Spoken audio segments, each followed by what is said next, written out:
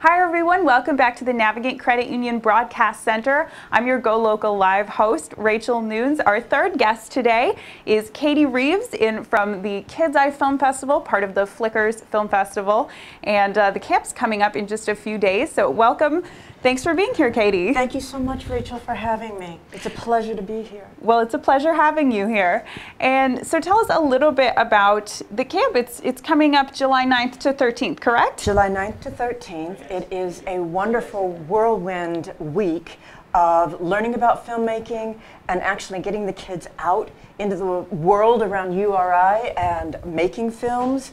And it culminates in a premiere event, not only at camp, but later on in August, the kids come back on Saturday, I believe, at the Rhode Island International Film Festival, which is August 7th through 12th, the best week of the summer.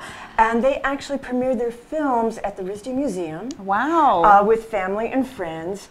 And it is at the Rhode Island International Film Festival, so it is very glamorous and wonderful for the kids. What a wonderful experience. And so it's children 8 to 17, correct? 8 to 17, and they're of course divided into a couple of groups because that's a wide range. Absolutely. My fabulous colleague, Mary McSally, takes the younger group, and I take the older group.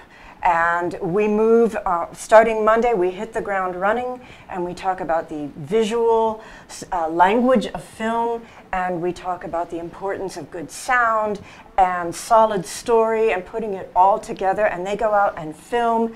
We have counselors that work with the kids. They are the best counselors in the world. They are awesome kids from all over, studying film, loving film as much as we do.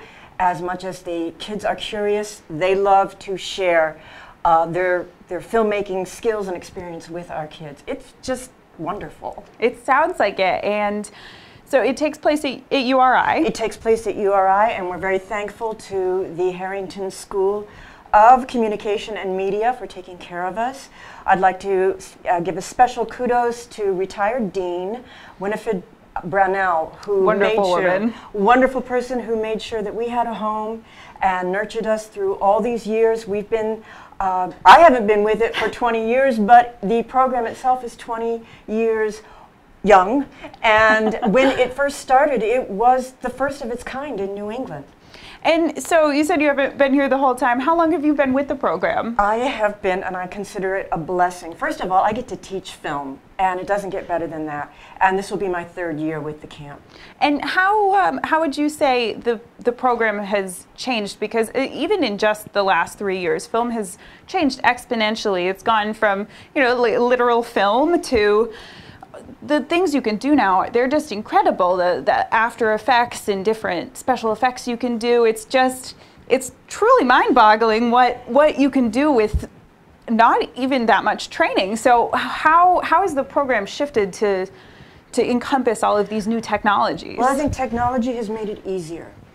We can bring kids in. The visual language has not changed.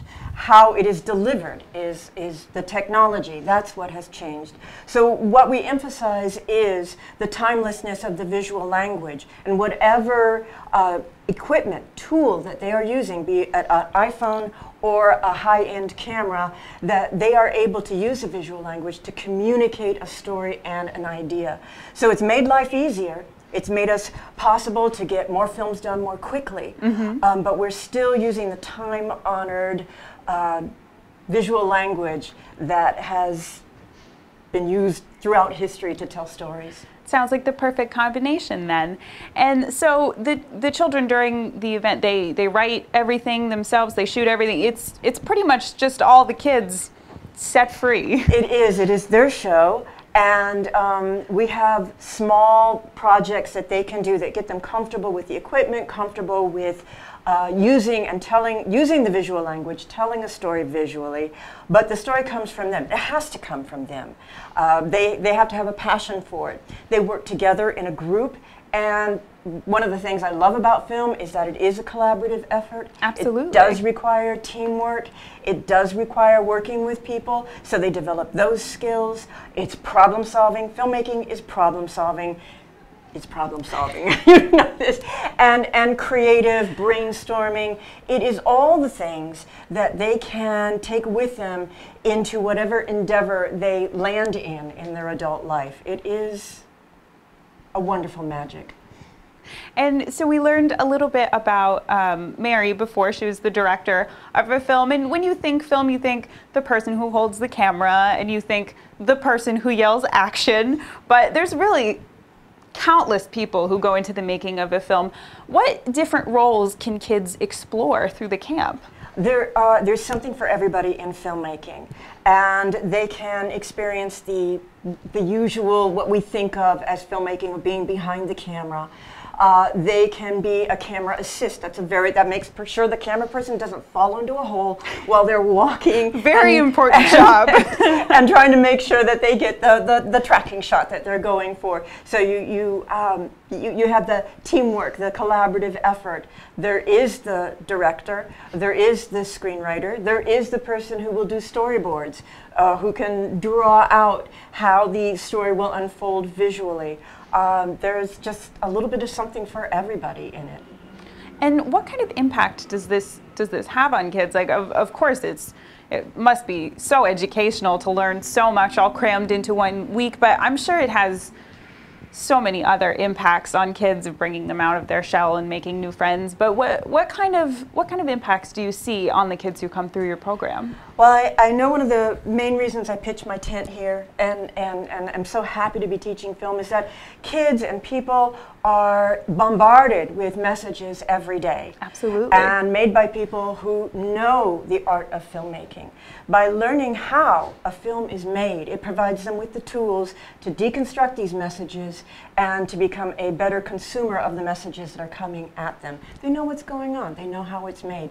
They can make their own messages. They improve their own communication skills. And they are partaking of a 21st century technology that is only going to enhance their job placement skills in the future. And yeah.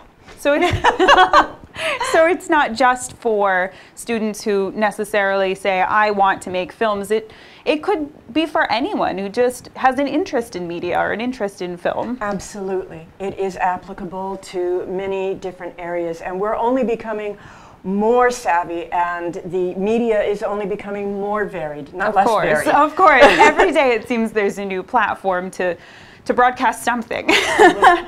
And so do you still have spots available? If someone wants to sign up, can they still sign up? Oh, I think we're very close to tapping out, but there are waiting lists, and there is still opportunity. Okay, and where can we find more information about that? You can go to the Rhode Island International Film Festival website, and you can, that will bring up a page that has many different things you can click on, one of them being KidsEye. Okay, and how much is it to take part in the program? Yes. It's about $400. Okay. Which is actually, in programs of this sort, it's actually very reasonable. Well, it's a full week program, you said, and it's an all-day program as well. Yes. Okay, and you said it's children 8 to 17. Yes. And can the public see these films as well? You said the premiere comes up during the actual film festival. Can the public go and see these films as well? Yes, they can. We Wonderful. encourage them to come down and see them. Partake of the Rhode Island International Film Festival. It's fabulous, and it's right here in Rhode Island for us. And come to the KidsEye premiere. Saturday. And that's, you said Saturday, August 9th? August 11th, I believe. August 11th. I think. I have it written down. August 11th. August 11th. Wonderful. Well, thank you so much for being on the program. Thank you. Look forward to this year's premiere of the next generation of filmmakers. Who knows, you could have the next Spielberg coming through next week. We have kids that are counselors, kids that have gone on to study film, that started their interest in filmmaking at KidsEye. You can never start them too young. No.